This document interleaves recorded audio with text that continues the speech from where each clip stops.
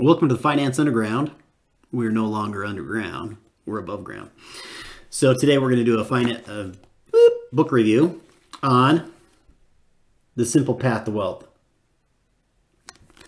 Okay, and I'm just going to run through the chapters really quickly and give you a brief summary of the book. I'll let you know right up front, it's a fantastic book. I'll go through each chapter really quickly. Well, not each chapter, I'll skip a few chapters, but I'll go through some notes that I've taken about the book and let you know some of the things that Mr. J.L. Collins talks about. So I'm going to be using my good old paper notes here. Chapter 1, he tells the story about when he was talking to his 19-year-old daughter, and she looked at him and said, "Dad, I don't want to spend my life thinking about this." And he's like, "What?" You know, he's kind of like me, could talk about finance all day, every day. And he was just like, that's when I realized that not everybody wants to spend their life thinking about investing. They want to live their life doing other productive things, building hospitals and curing cancer and saving the world. And so The Simple Path to Wealth was developed to cater to everyone to be successful in the stock market and not to have to worry about it all the time. He credits his success to the ability to save 50% of his earnings went into investments, which is pretty impressive in my mind. He also avoided debt. He was very careful about debt, which is another key. And he used index funds as the tool in the stock market to be successful. They're simple yet powerful. He gives a bunch of disclaimers in chapter 4. We'll skip those and you can read them on your own.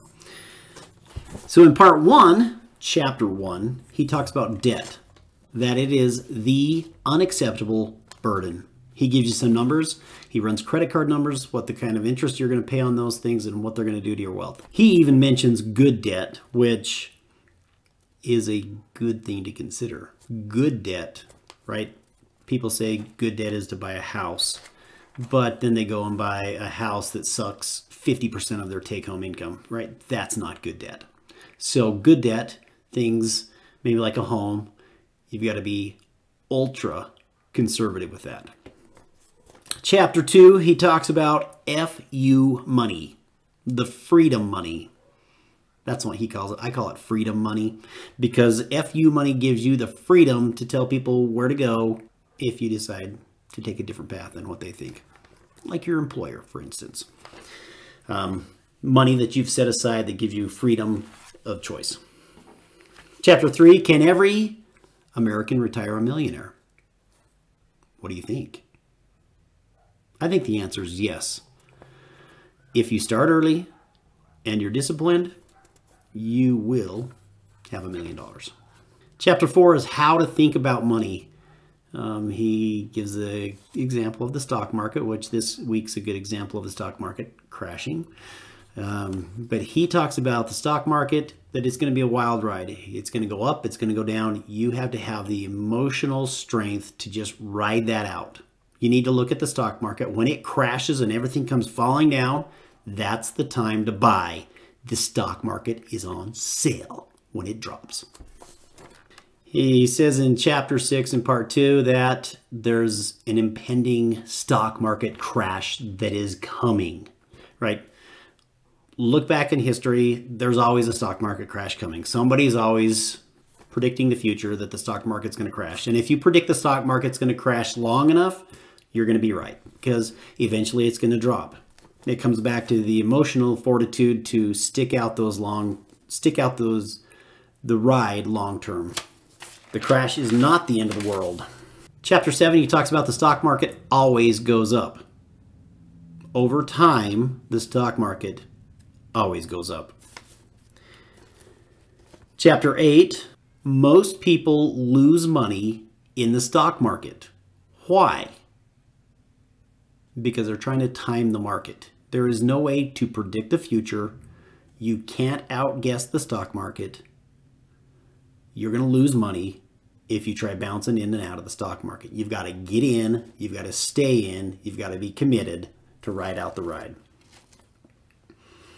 Chapter 9, The Big Ugly Event. Talks about the Great Depression and how big of a hit that was. That obviously was the biggest hit on the stock market ever, and it took a while to recover from that one. But it has recovered, and it's gone way past that. Chapter 10, Keep It Simple. So he talks about he's willing to work harder if the return's better. But statistically speaking, you will make more money in index funds than you will choosing individual stocks and trying to time the market. Index funds outperform 89% of professional stock brokers. That's pretty good odds. 89%. You're going to outperform. So he talks about keeping your investments simple. Index funds, put your money in there, keep it in there, let it grow. Chapter 12, he talks a little bit about bonds. Bonds will help smooth the ride. When the market drops, the bond's going to pick that up a little bit. So chapter 13, he talks about portfolio ideas. How much money should you have in stocks? How much money should you have in bonds? And he talks about keeping those balanced, depending if you're trying to grow your money or if you're trying to level it out when you hit retirement and you want to have a little more level ride, not quite the excitement of the up and downs. So what percentage goes where? He talks about that in chapter 13 and 14. He also talks in chapter 14 a little bit about IRAs, 401k, tax advantaged accounts. Chapter 15, he talks about international investing. He takes an interesting approach. He tries to keep everything simple. And so international investing, he says, the U.S. market, most of those companies are international companies. And so we're actually getting a piece of the international pie through the companies on the U.S. stock market. Chapter 16, he talks about target retirement funds, which are a pretty good option. If you have something in a 401k and you don't have access to the VT Sachs or the index funds that you need to get into, the target retirement funds are pretty good options for that. Watch for the expense ratios and make sure that they're good. Allocate the assets according to your age. So if you want to be a little more aggressive, choose one that's a little further beyond what you plan to retire. In chapter 18, he talks about Vanguard, and he's a very big proponent of Vanguard and their funds, and he explains why in chapter 18, that it is a client-owned and operated at cost company. Client-owned, operated at cost.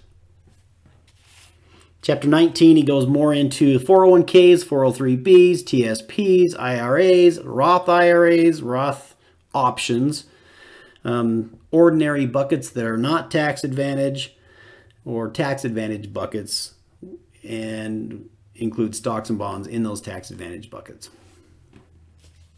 Chapter 20 is RMD, or required minimum distributions.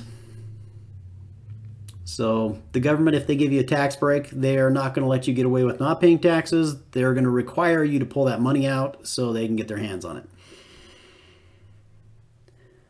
Chapter 21 talks about health savings accounts, which are a fantastic investment. The money goes in tax-free, grows tax-free, and is pulled out tax-free. Chapter 22, he talks about a case study, and he just talks about lifestyle creep and warns to be careful as your income increases. Do not let your lifestyle increase with it. Make sure that money goes into savings, investing, so you can be financially independent sooner. Chapter 23, he talks about why he does not like investment advisors. Let me read that chapter. Chapter 24 talks about index funds. Jack Bogle. Chapter 25 talks about why you can't pick winning stocks. He says you can't pick them, I can't pick them, we just can't outpick the market. Chapter 26, dollar cost averaging. One thing I like about dollar cost averaging chapter is he gives the example that if you look at the stock market, there's a 77% chance that the market will go up. Pretty good odds. So get the money in there so it can go up. Chapter 28, he talks about you can be conned. All of us can be conned. We need to be careful and prudent with our money, because there are con men and there are people out there who are trying to rip you off.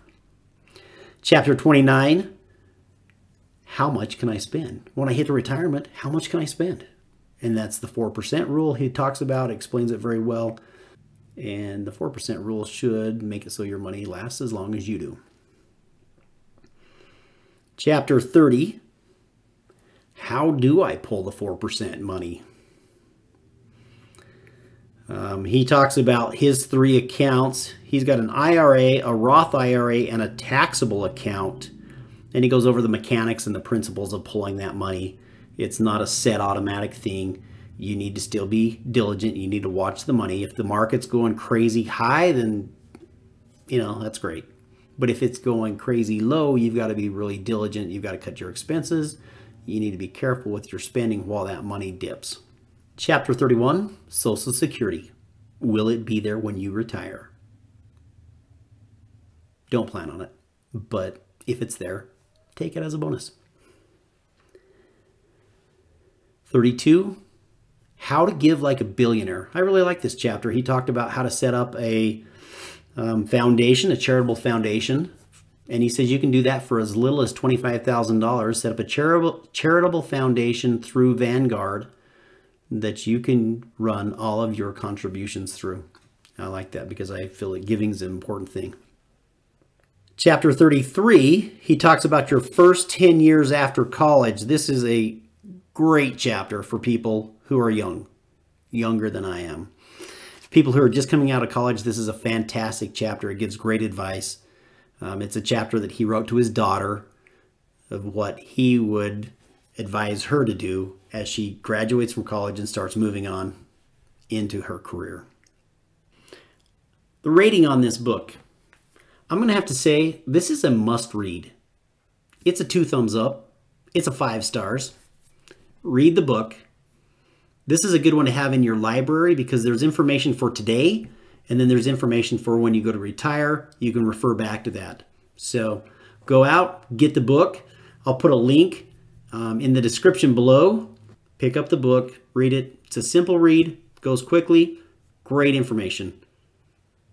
Thanks for being here. Remember that your money is making somebody rich. Is it you?